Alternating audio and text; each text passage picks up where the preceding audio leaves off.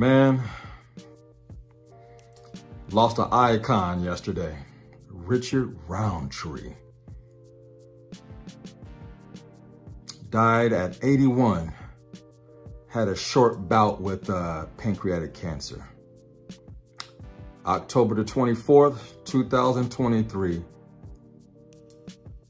He left this earth. This man is a black icon. Growing up, this dude was my hero. I had his posters on my wall. Those who know, come on, one word describes everything. Shaft. Yeah, this was Shaft. He made 2 subsequent sequels, Shaft's Big Score, and then Shaft in Africa. Should rename it Shaft in Africa, Sleeping with White Women, but I digress. That was a thing in the early 70s to see these black figures on the big screen sharing time with white women. That was unheard of. It was a taboo. And to have it done on screen, Richard Roundtree is one of the best to ever do it. He didn't care who you were, because Richard Roundtree, this man had stature. He was a big, tall, the term tall, dark, and handsome refers to this man. He had an incredible voice. He was smooth. And when he talked, panties dropped. That's what Shaft did. If he wasn't shooting people and beating them up, kicking them in their ass, he was taking women's panties off with his smooth vernacular. But man, oh my God, this guy made a lot of movies. Shaft was his biggest because he was the star of those 3 movies. He's been in other movies. He wasn't the star, co-star. Some blaxploitation films, Firehouse, Crack House. One of my favorites, it was the Avengers of the old school blaxploitation movie. You had Jim Kelly, Richard Roundtree, Fred Williamson, and Jim Brown in One Down, 2 to Go. The way I say it like that, because if you watch the trailer for this old 1970s joint, it might have been 80s, I'm not sure. Trailers back then, they had a guy voicing over the action, and the guy would go, starring Fred Williamson, Jim Kelly, Richard Roundtree, and Jim Brown in One Down, 2 to Go.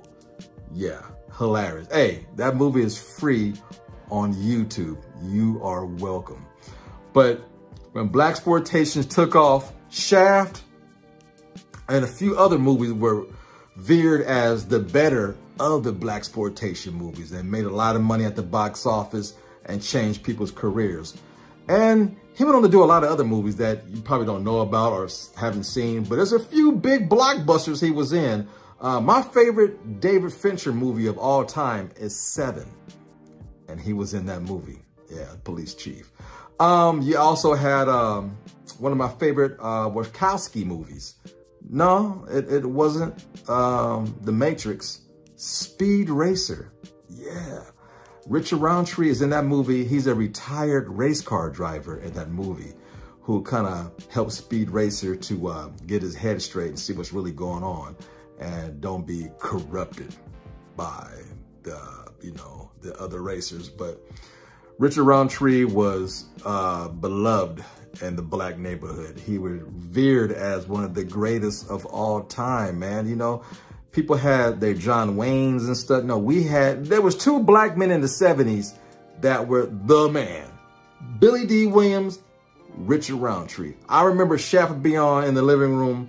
My mom and her sisters, my aunties being there watching Shaft and they're giggling and, you know, sipping on some scissor, going, girl, that man fine, big, tall, dark, and handsome. And ooh, my daddy walked, what y'all talking about? Huh?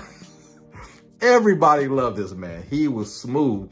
And then in the late 80s, you got Denzel Washington to carry the mantle. We always had a generation where strong black actors who everybody pretty much looked up to, because we didn't have a whole lot back then. We only had a handful of people we could look up to called icons and heroes. And he was one of the first. Love Richard Roundtree. Good dude.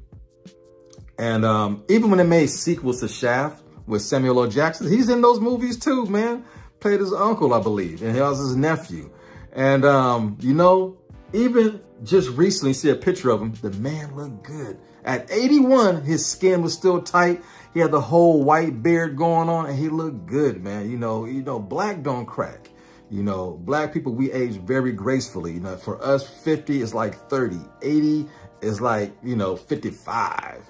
And sometimes stuff like a disease like cancer takes people away way too soon.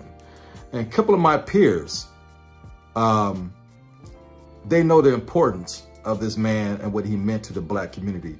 Myself, you got my man Cyrus, you got my man Q Reviews, aka Jaquint, if you don't know his real name, and my man Rashad G. Brothers like us, this man meant a lot. We talked about him on our channels, and he's will be sorely missed, but will live forever in cinema history because, whoo.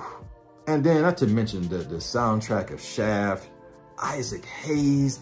You know, in the early 70s, Black Pride was, to me, at its best. Afros, how we talk to each other, you know, my sister, my Nubian queen, my brother, my tall, handsome prince, king, you know.